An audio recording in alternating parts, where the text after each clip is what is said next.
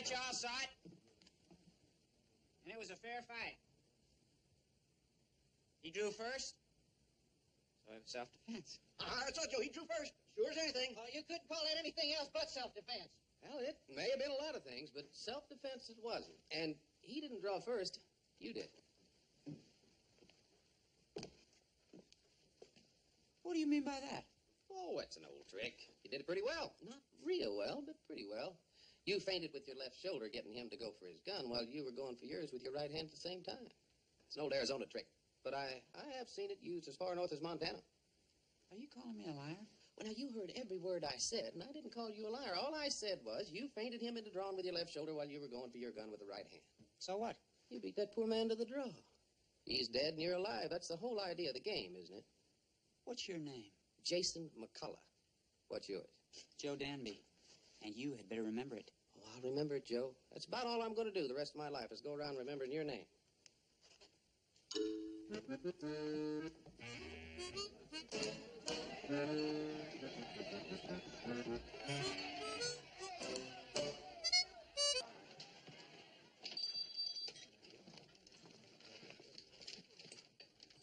You the man I talked to about... Which turn, mister? About the job of sheriff?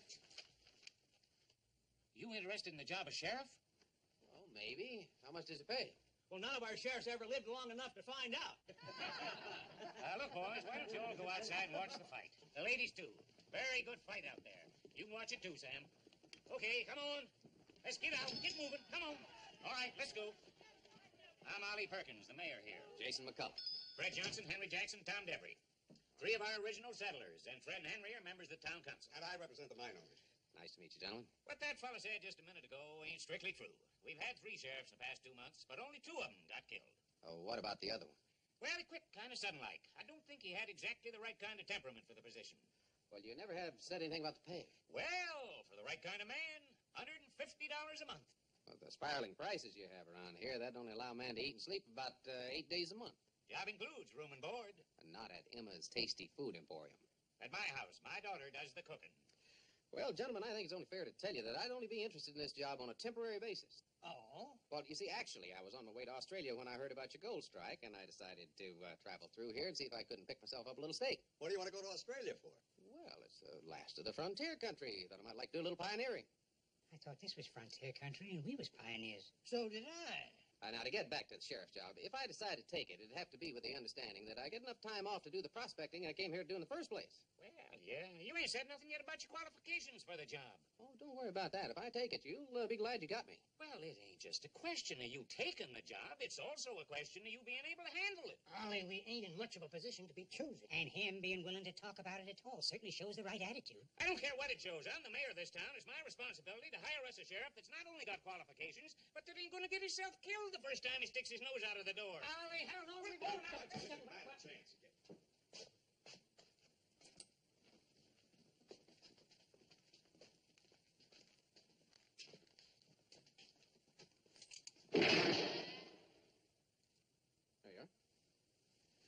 What's your point, Mr. McCullough? Well, no point. Just an exhibition of marksmanship. The bullet went through the hole in the center. Yeah, well, maybe it did, maybe it didn't. Oh, it did. You can take my word for it. Yeah, well, I'd like to take your word, but...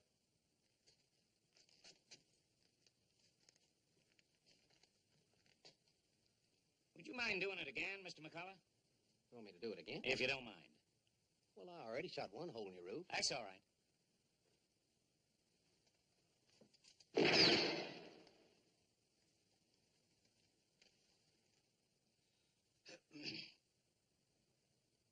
I hope you didn't take no offense at nothing I may have said earlier, sir. No. Gentlemen, just to keep the record straight now, $150 a month for the room and board is fine, but I've got to do my prospecting because basically I'm on my way to Australia, and I wouldn't... You just name your terms, mister. We'll rush to meet him. Fine, as long as everything's straight. Is there some kind of badge that goes with this job? Oh, you bet there is. I'm afraid it's a little bent up. Well, that must have saved the life of whoever was wearing it. Well, it sure would have if it hadn't been for all them other bullets flying in from everywhere. Gentlemen, do we have a jail here? Do we have a jail? Brand new one with 2 cells that the whole community pitched in, built last month. Just like a barn raising. Even the dance hall girl showed up, made sandwiches, and carried on like crazy. It was designed to be practically escape-proof. How good, because I think I'm going to have to throw a couple of people in it. There's only one thing. This new jail has sure got everything. Even a new stove with a coffee pot already on it. The only thing it hasn't got is iron bars for the cells, You're kidding. which we had to send away for them, and they ain't arrived yet. But it's got everything else. It's got glass windows and brooms and kerosene lamps and you name it. Just no bars for the cell. That's right. Well, all right, I'll think of something. You ain't wanted for anything anywhere, are you, Mr. McCullough? Not that it matters, because we understand how them little things can happen.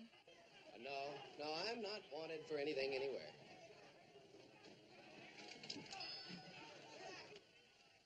You realize the chance you was taking asking him a question like that? I'd have took offense and backed out of the whole deal. I'm the mayor of this town, and I got responsibilities. Question had to be asked.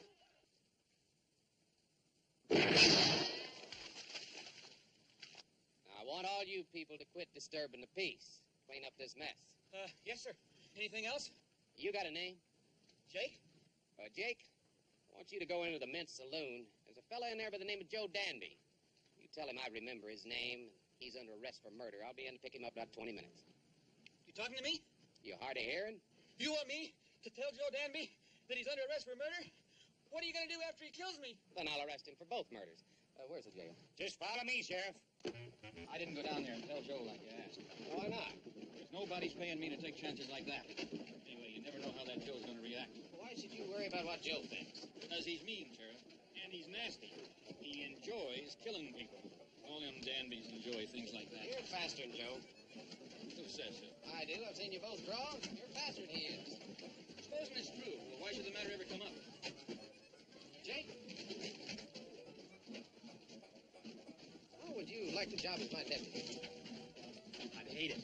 Even if I lived through it, I'd hate it. Look, Sheriff, I don't know who talked you into taking this job or how much they're paying you, but you gotta believe me, it ain't enough.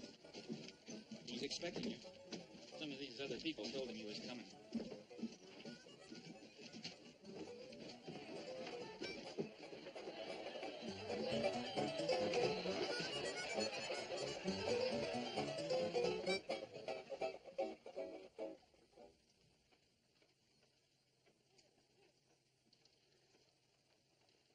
I hear you're going to try and arrest me. You know, you don't look near as tough as some of them other sheriffs we've had lately. Particularly that old boy that done run off about an hour and a half after he took the job. Joe, you just make me feel tired all over when you talk like that.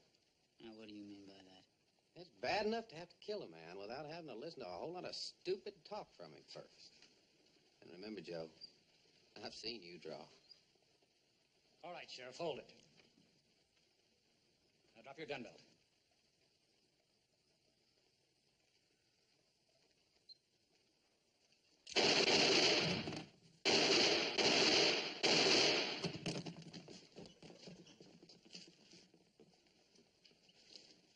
Couldn't let him shoot you in the back. Oh, you could have.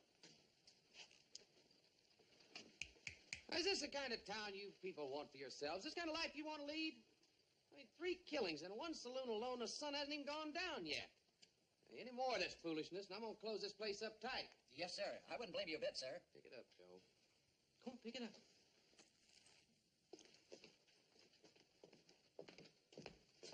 I'm going to get you for this, Jake. Well, you are the toughest talking blowhard I ever heard.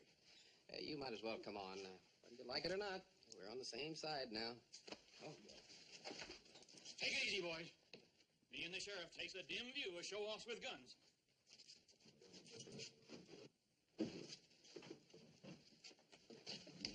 Remember what the sheriff said. No more shooting till the sun goes down. Is that what he said?